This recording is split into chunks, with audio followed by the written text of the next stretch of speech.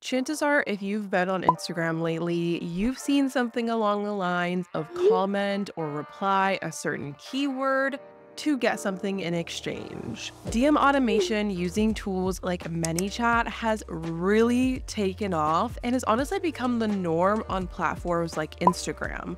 But is it doing more harm than good to your engagement? And should you even be using this in your strategy into 2025? As a video content strategist and agency owner, I kind of wanted to share my 2 cents as someone who actively has used many chat DM automation funnels for my own business, but also for all of our clients. So I've seen a lot of the benefits, but I also want to mention and voice some of the things to just be cognizant of and wary of if you do decide to use them. So first, it's important for us to get on the same page of what is DM automation.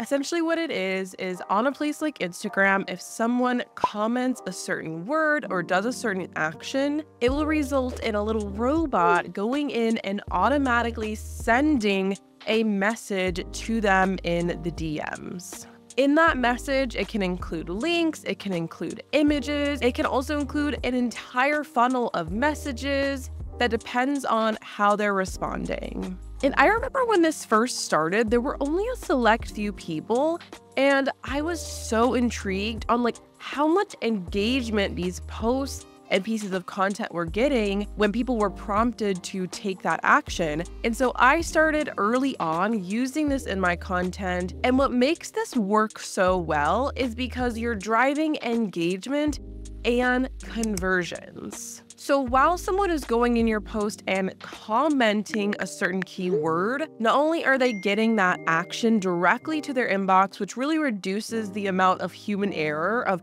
going to your link in bio, trying to see where to go, what to click, how to opt in.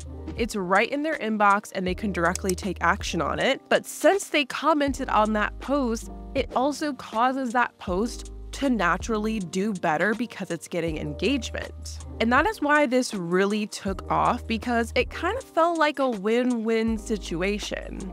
But with all good things comes a lot of opinions. And I've been seeing more and more creators addressing messages along the lines of, I'm really upset that I have to engage to get something from you. Or also just saying, I am so annoyed with seeing everyone telling me to comment something in their pieces of content and going into a comment section, and that's literally all it is. So that leads us to going through the pros and cons of using something like DM automation in your Instagram content strategy.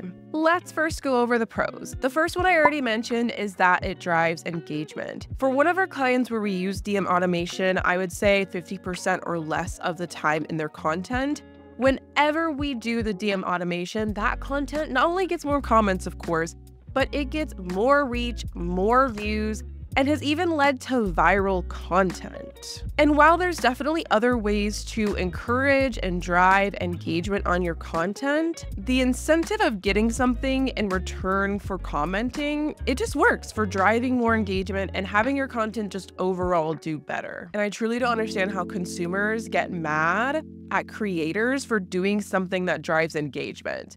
I truly think people forget what the whole point of social media is. And for a lot of creators, when engagement is a really big objective and number that they're looking at, that is literally the least you can do to support your favorite creators. That causes absolutely no harm to you, no cost at all to you. The next pro of using DM automation is it just makes it so much easier for you to give your audience what they actually want.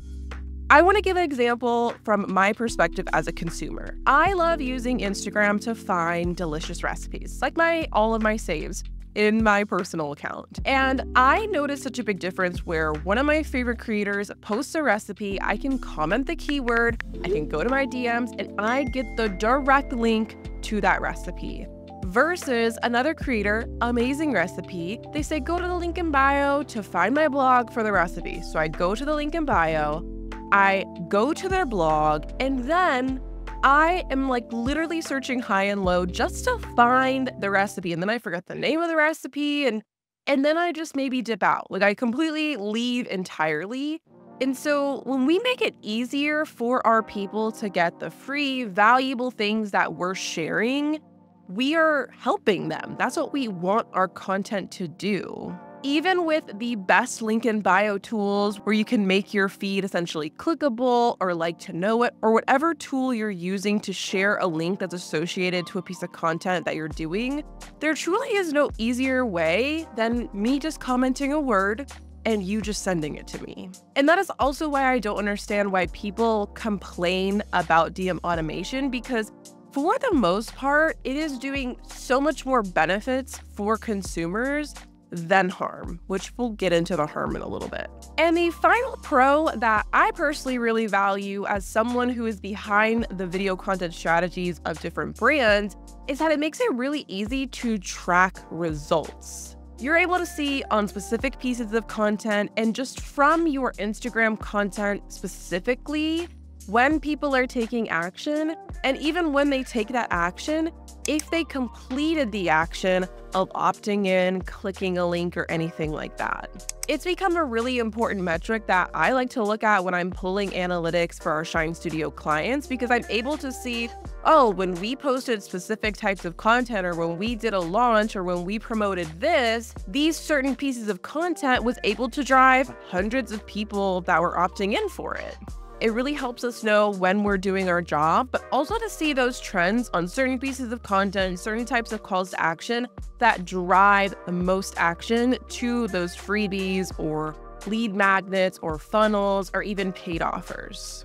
So if you've always thought, how do I know if my content is actually working? A tool like ManyChat is able to show you the types of numbers so you can literally see it right then and there. So now let's talk about the cons. The first thing is that it has gotten really obnoxious. Just like with any trend, when everyone starts to do it, it starts to get old real fast.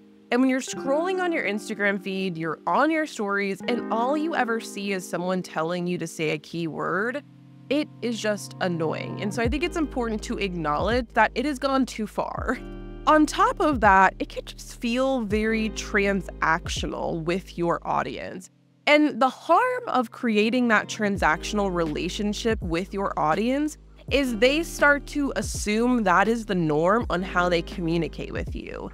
If the norm is that they comment keywords and you give them stuff, that they're going to constantly be demanding and asking for stuff, whether it's for more content or for you to do certain things, versus like actually having conversations with your community, which I feel like kind of goes on to one of the other cons of your driving engagement, which is really beneficial in a lot of cases, but you're not necessarily driving quality engagement of conversations and people commenting on each other's comments and laughing and getting value and all those things that can happen in a comment section when hundreds of the comments are just people commenting a keyword. There really isn't space for that. And while generating comments and replies will always be good for engagement, when we think of the longevity of your brand, and especially if you're selling an offer or a service where you're going to want to warm up your audience, there really isn't a lot of opportunity to do that when we're not going deep with our audience. And kind of the last thing, which is just very specific, but you know, it still is a con, is that at the end of the day, a tool like ManyChat is a robot. So it doesn't have that human nuance that can prevent things like false triggers.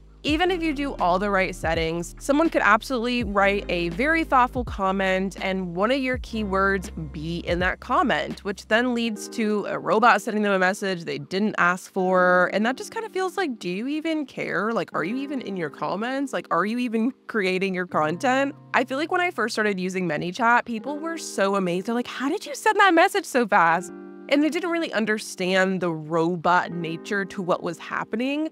But now, like, people know what's happening. And so I think that can also lead to that disconnection with your audience. And kind of another con that I naturally just started thinking of as we're having this conversation is if you rely all of your conversions, all of your link clicks on a tool like DM automation and ManyChat, which arguably is like somewhat trendy, it is going to make it really tough for you if that is ever stripped away from you and doesn't work or doesn't work as effectively. Like if you've relied so much on DM automation in your strategy, will people ever actually click a link or go to your link in bio because you're so used to that being your primary conversion method? So as you see, we have a good balance of pros and cons. And with all of that being said, I really don't think a tool like ManyChat is all bad. I think there's a lot of benefits, but there's definitely things to be conscious of, especially as it kind of becomes the norm and more heavily used on Instagram.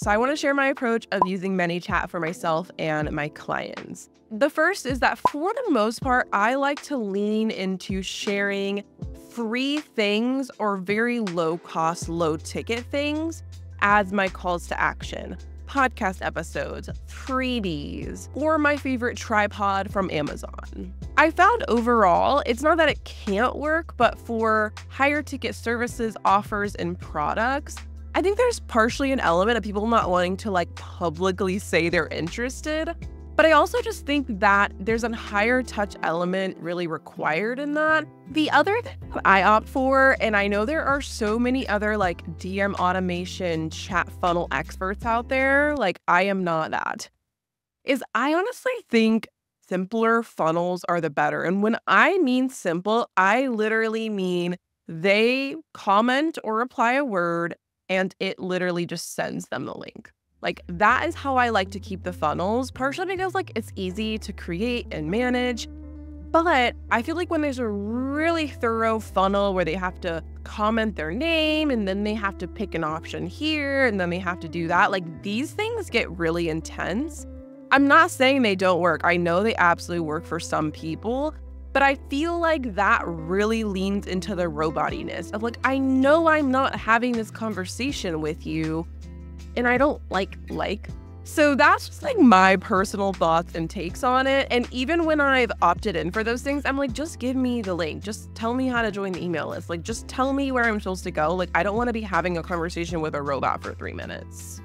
So like I said, personal opinion, but just deliver what they asked for, and we don't need to send a million automated messages. And the most important thing is I do not use it in all of my content. I do not use it in all of my clients' content. We never aim to have 100% of the videos we create for our clients always have a DM automation call to action. Other calls to action I really like are just having them comment something more conversational or having them save or share it if that's relevant. Or sometimes I literally will tell them, go to the link in bio. And so I like to have diversity in the calls to action that I'm including in my content because that really helps combat one of the cons we discussed of it just being obnoxious and in all of the content. I want to build a strategy for me and my clients that goes way beyond just DM automation funnels and is able to build community, build trust, and really build that engagement beyond just people asking for things.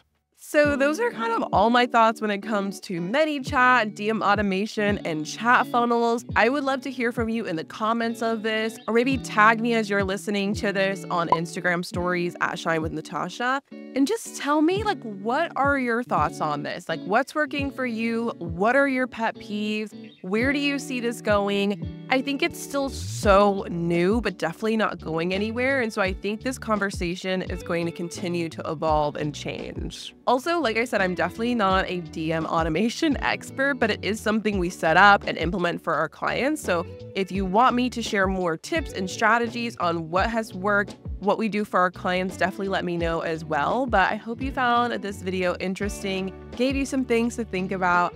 I'll see you in the next episode. And if you want to learn more about different types of calls to action you can have in your video content, I highly recommend watching this video in the Video Sales School series next.